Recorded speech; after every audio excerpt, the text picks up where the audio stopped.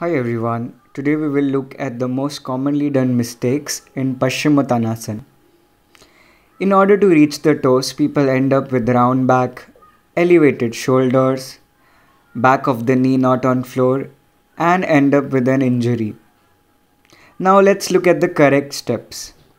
We start from Dandasana, legs stretched in front, feet together, thighs rolled towards each other, toes pointing the ceiling or pulled towards yourself, chest lift, shoulders rolled back or depressed, that is, shoulders away from the ears. Maintaining this straight spine, we try to reach toes. Beginners will try to reach toes with that straight spine. Regular practitioners can hold the big toe with first two fingers and pull the elbow down. Ideally, the belly should rest on the thigh. Remember, no round back, shoulders away from ears. Hold here for 30 seconds to 1 minute with normal breathing.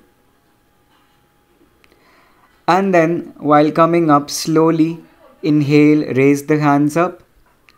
Exhale, bring the hands down to Dandasana. That's all from today. If you like our videos, please like, share and subscribe. Thank you.